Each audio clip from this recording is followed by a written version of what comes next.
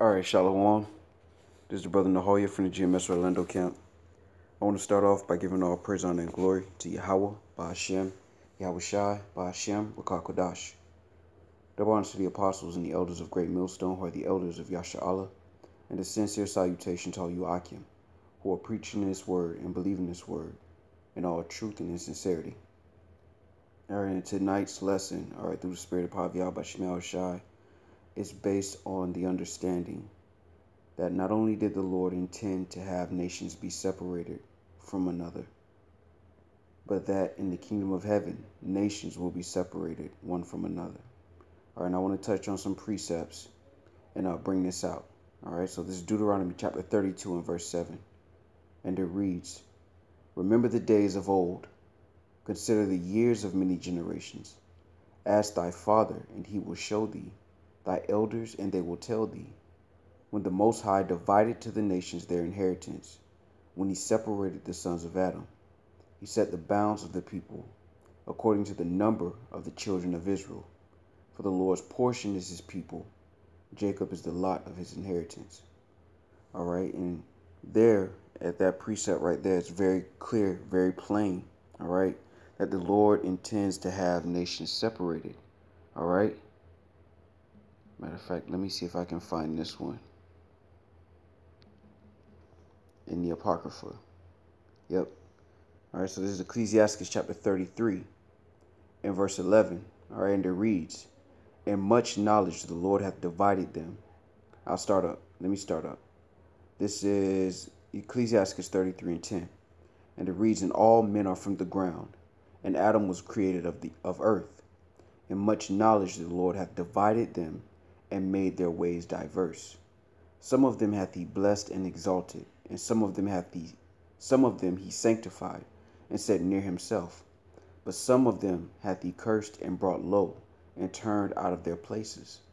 As the clay is in the potter's hand, to fashion it as his pleasure, so man is in the hand of him that made him, to render to them as liketh him best."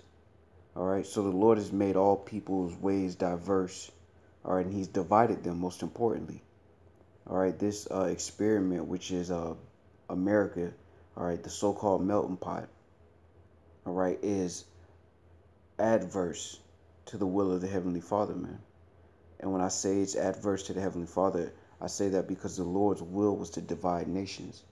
All right, when you go into Deuteronomy 32nd chapter, all right, it clearly says that the Lord divided the nations their inheritance based on the number of the children of Israel. All right, but the point is that the Lord divided nations and gave them their own land, their own heritage.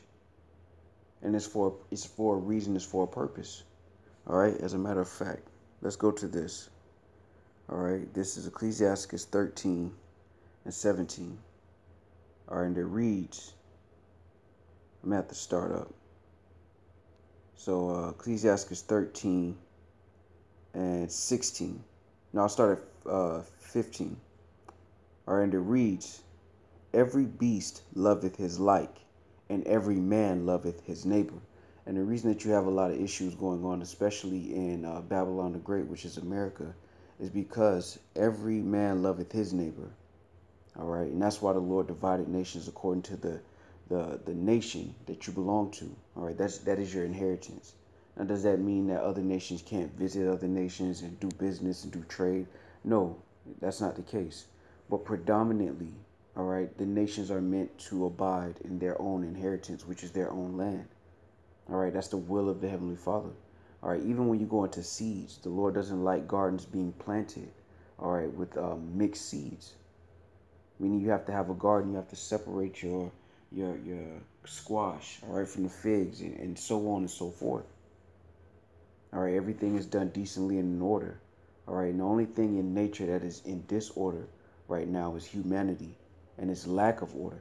All right, and that's why Hamashiach, the one that they ignorantly call Jesus, is going to come and he's going to divide the nations. All right, he's going to separate nations one from another, because that's the original intent of the Heavenly Father. All right, now before that happens, all right, the Lord is going to render judgments concerning nations. All right. So Ecclesiastes 13, and I'll finish this off at 16, and it reads, all flesh consorteth according to kind, and a man will cleave to his like. All right, all flesh will consort according to kind. And that's why particular birds fly with particular birds. All right, that's why lions dwell with lions and hyenas dwell with hyenas. All right, because the Lord has everything decently and in order. All right, in his will and his intention. All right, especially in these last days, after all is said and done and the kingdom of heaven is established, nations will have their own land, their own inheritance. There will be no fighting over borders. All right, but the Lord's intent is that nations will be able to dwell amongst each other. You know, that's the intent of the Heavenly Father. All right, and you know, a lot of the issues that are going on around the world, you know, have a lot to do with who's in rulership, which is Esau, Edom, the so-called white man. But it also has a lot to do with the forsaking of the covenant, all right? Because when you understand the covenant, when you understand the will and the intent of the Heavenly Father, then you understand that it's not the Lord's intent to have nations live on top of each other. Different nations of people literally being forced to live on top of each other. All right, that's not the intent of the Heavenly Father. All right, but like the scriptures say, some have violently taken fields and removed the landmarks. So certain lands that actually belong to a nation of people, that land has been taken, it has been renamed. All right, and all of these borders will have to be reestablished in the kingdom of heaven. All right, this is Isaiah 24:5. And it reads, the earth also is defiled under the inhabitants thereof, because they have transgressed the laws, changed the ordinance, broken the everlasting covenant. Therefore hath the curse devoured the earth, and they that dwell therein are desolate. Therefore the inhabitants of the earth are burned, and few men left. All right, because a part of this covenant, a part of this law, the law, statutes, and commandments which were given unto Israel, is also, all right, the will and intent of the Heavenly Father. And that's why I started off with Deuteronomy 32nd chapter. All right, because the Lord said he divided the nations their inheritance. Now, he did it based on the number of the children of Israel. But the point is that the Lord divided the nations, their land, their place that they have to go and call home. If you want to sojourn in another land, that's fine. All right, but the will and intent of the Heavenly Father is to have nations or families have their own set land to dwell, to call home. That's why the Lord told us that we were scattered. That's a part of our curse. We have no home. We have no sure dwelling place. We're sojourners on the earth. We have no, our land is the land of Israel. But after the conquest of Esau, Edom, all right, the world has been divided up and given to Edomites, all right, wherever they may be at, whether it's Brazil, Africa, Japan, wherever it is, you have some wealthy Edomites that are close to the top of that system in that nation that dictate the policy of that nation. As a matter of fact, it reminds me of this. So let me go to Psalms chapter 17 and verse 14.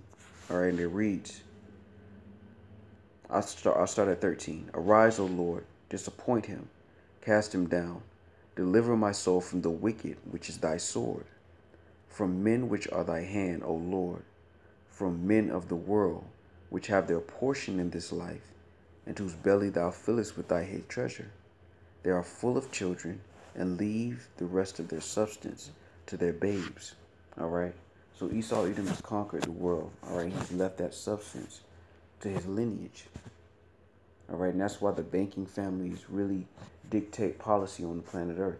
Because through the banking institution, all right, Esau, Edom is able to control all lands and all territories, no matter who resides there. And in his system, all right, there has been a lot of mixing, all right? And when I say mixing, I mean just having nations amongst nations on top of each other. And Babylon the Great, which is America, is a perfect example of that. You know, Christianity has this idea of the Lord having this multinational kingdom of heaven, and that's not the case. All right, The kingdom of heaven is going to be established with Hamashiach, which is the one they ignorantly call Jesus, whose name is Yahushai. All right, and the Israelites. The kingdom of heaven will be established with that nation being at the head of all nations. And all nations under that will be given an inheritance. They will be given a land that belongs to them, the original land that was given to them by the Heavenly Father when he divided the nations in Deuteronomy, the 32nd chapter. Except for Esau, Edom, which is the so-called white man.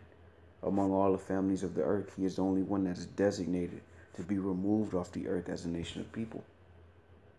All right, as a matter of fact, let me get that for edification's sake. All right, this is Obadiah 1, or Obadiah, because it's only one chapter. And I'll start at verse 18. And it reads, "And the house of Jacob shall be a fire, and the house of Joseph a flame, and the house of Esau for stubble. And they shall kindle in them, and devour them. And there shall not be any remaining of the house of Esau, for the Lord hath spoken it." All right, so there will no longer be a nation of Edomites. All right. But outside of that, the other nations will have an inheritance with the earth. All right. They will have a land to call their own. All right. China is a perfect example of that. All right. You have Chinese that go all across the country. You know, they may sojourn in so-called Africa. You know, they may even come to the Americas. But if all else fails, they have China that they can go back to. That is supposed to be a right that every nation on the earth has on the planet. All right, you Negroes, Latinos, and Native Americans, most importantly, are the ones who are severely downtrodden when it concerns where you can and can't go. All right, you have no said homeland. Even the Brazils and the South Americas and, you know, the Mexicos, they are owned and ran by Edomites. All right, like we said before, through the spirit, Esau, through banking and through different corporations, all right, has allowed power, all right, to control nations, even if the people in that nation are predominantly another nationality. Because it's not just to have your own homeland, you actually have to be able to govern yourself. And in the kingdom of heaven, all right, Israel, which consists of you Negroes, Latinos, and Native Americans, you will be the Israelites. You will be the ones who are in control of policy. But these other nations will have their own heads. They will have their own governments. But it is the will and intent of the Heavenly Father, right, to have nations separated. All right. So this is Matthew 25. All right. And I'll start at verse 32. All right. I'll start at 31. Matthew 25 and 31. And it reads, "When the Son of Man shall come in his glory, and all the holy angels with him, then shall he sit upon the throne of his glory, and before him shall be gathered all nations, and he shall separate them one from another, as a shepherd divideth his sheep from the goats." All right. So it says that all the nations will be gathered together, and the Lord is going to separate them one from another. Because and there's nothing wrong with that through the spirit and power of Yahweh Shem Shai. We know and understand that because it's the will of the Heavenly Father. And the Lord is all righteous. There is no iniquity in the Heavenly Father. And his counsel stands above all counsel. So if the Lord's counsel and his will is to have nations separated, then that is obviously the best case scenario for the planet and for all the families on the earth. You know, a perfect example is the prison system. They're not forced to segregate, but they do that. Why? Because when you go into Ecclesiastes, the 13th chapter, it says, every man loveth his neighbor. And your neighbor is a member of your nation. It's not somebody you live beside. It's a member of your nation. That is your neighbor.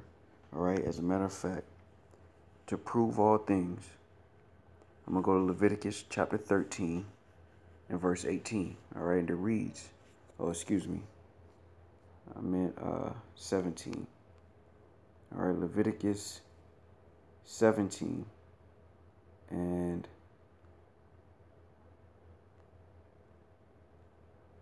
no, I'm tripping. Salakia. This is Leviticus 19. All right, and verse 17. And it reads, Thou shalt not hate thy brother in thine heart. Thou shalt in any wise rebuke thy neighbor, and not suffer sin upon him. So this is brother and neighbor being used interchangeably. All right. Verse 18 reads, Thou shalt not avenge nor bear any grudge against the children of thy people, but thou shalt love thy neighbor as thyself. I am Yahweh Bashem Yahushai. All right. So children of thy people and neighbor are synonymous. And like it says in Ecclesiastes, the 13th chapter, every man loveth his neighbor. All right. Just like a family. Think about families in America. All right. Your uncle, your auntie, you have a different kind of affection for them than you have for anybody you just run into in the world. That's supposed to be the same mindset that you have for your nation. But because the definition of your nationality and who your neighbor is has been changed by this modern society, you Negro, Latinos, Native Americans especially have lost track of that understanding. But in the kingdom of heaven, every man of a nation is going to have a land that belongs to him, all right, as a nation of people. If you want to sojourn in another land, that's fine. But it's going to be the will of the Heavenly Father that the majority of the families of the earth are going to be living amongst each other. They're going to be living amongst the family that they were born into, or the nation that they were born of. And that's how everything is done decently and in order, through the Spirit and power of Yahweh Bashem Yahushai.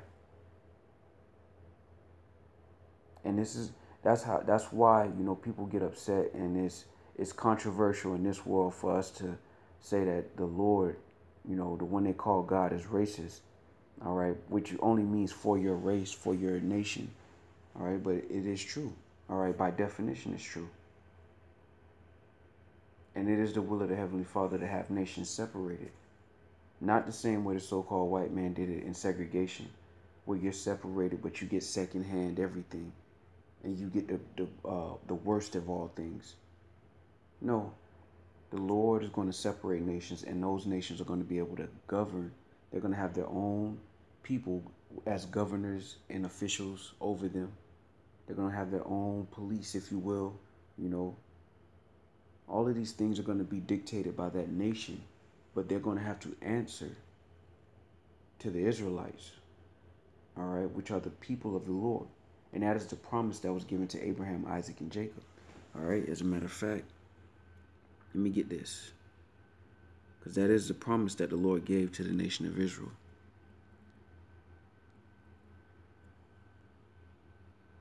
All right, this is Genesis 27, all right, and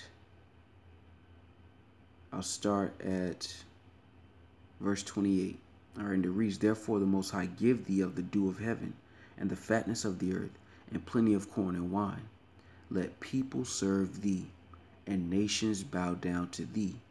Be Lord over thy brethren, and let thy mother's sons bow down to thee.